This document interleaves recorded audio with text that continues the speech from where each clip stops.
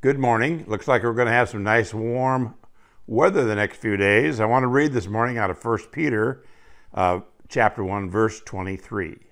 The Bible says, "For you have been born again." 1 Peter 1:23.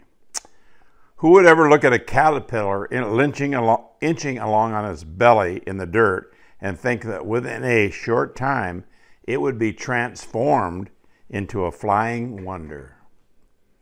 When it's time for the caterpillar to transform, it attaches itself firmly to a stem or branch and forms a chrysalis or spins a cocoon for protection. Then it waits, usually for months. From a slithering and destructive insect emerges a magnificent creature, feeding on the sweet nectar of the flowers.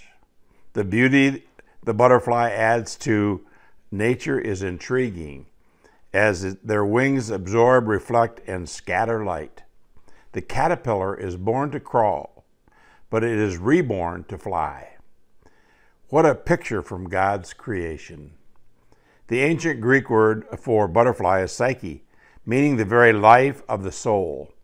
The caterpillar's transformation is a wonderfully symbolic picture of the miracle work of Christ in transforming a lost soul into a vibrant believer.